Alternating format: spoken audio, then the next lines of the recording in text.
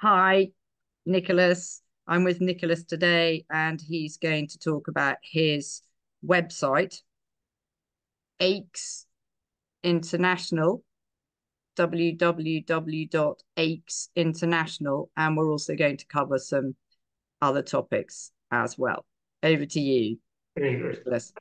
Yes, ACHES. We founded ACHES recently, and I didn't know there was what do you call it, a suffix. You know, most people know .co.uk or .com. There's a new one called .international. So our site is www.aches.international. And when you put that in, you'll get our website up. And we really created ACHES to try to do what Robert Kennedy Jr.'s marvelous organization in America, or tries to replicate it as best we can in the UK. And they really are, how can I say, a collective movement to help people see truths which people might otherwise not see. And one can see why people might not see those truths, because most people have to earn their living and they're very, very busy taking the children to school if they've got them and all that sort of thing. And they don't have hours to spend to go behind the scenes and find out things which the BBC won't tell people. And we got together out of a group of people who knew each other because we all worked on a Zoom together over many, many years through the lockdowns and all of that.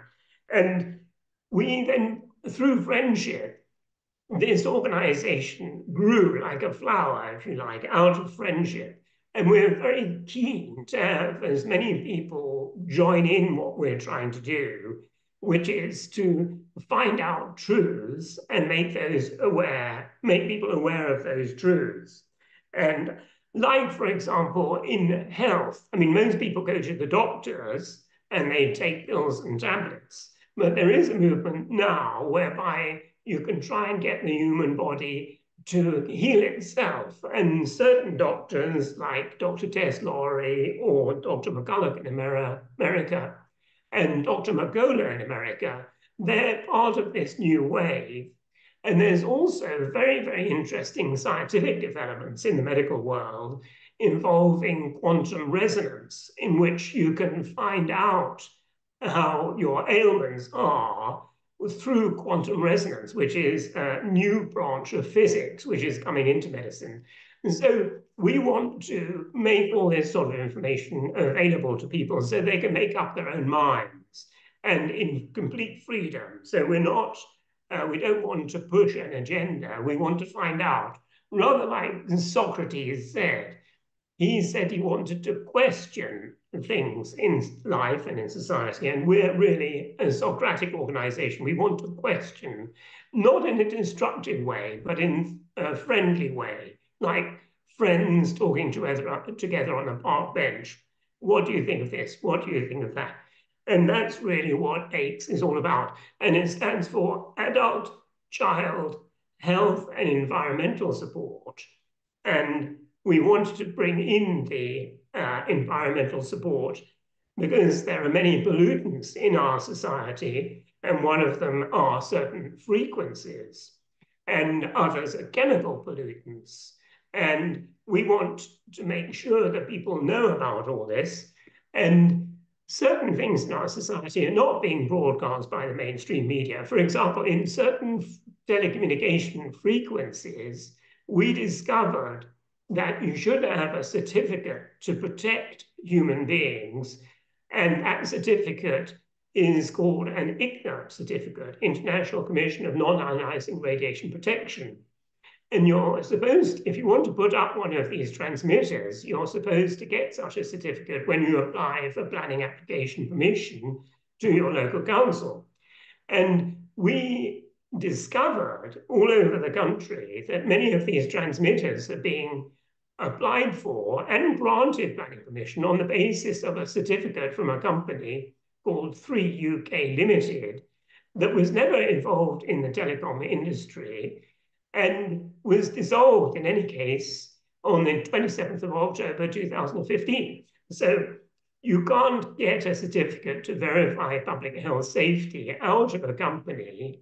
Such a company can't issue such a certificate. And so we want to make sure that people understand what is going on in relation to this sort of thing, because most people want to be concerned about their health. And that's the type of thing ACHES can do, because we've got the time and the inclination, and we hope people will join with us and be interested in what we're doing and become part of it, really. Absolutely. Thank you so much, Nicholas. And just to say that we're very interested, aren't we, to partner with other organizations, as you said. Absolutely. Yes. And we are actually in this particular event that we're running in April, coming up very shortly, Yeah. in central London. We are, and you can get your tickets if you look at the title on the flyer here and put that into Eventbrite. The tickets will come up, and we're very keen to partner with people, as I said. For example, I was at an event recently and I gave Mark Sharman, who's the ex-head of Sky Media and Sport, I think that was his title, one of our flyers. And later in the afternoon, he came back to me and he said, Catherine, do you think that we could do a special screening of our film, our latest film, at your event? And I immediately rang Nicholas, and then our team sort of got together with Mark and Oracle Films team and had a big conflab, didn't we?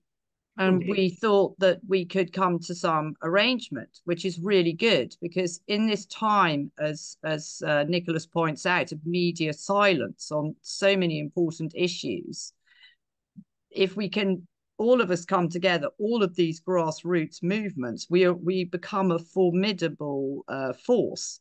And with ACHES, the type of things that we're looking for is people who can do web development, people who can write letters to their local councils, people who are interested to go online and look at their planning portals. Not maybe a hobby that many people have, but it's one that we've taken up more recently, isn't it, Nicholas?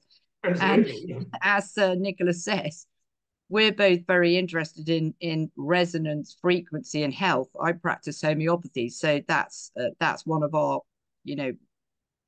main crossovers as well, isn't it?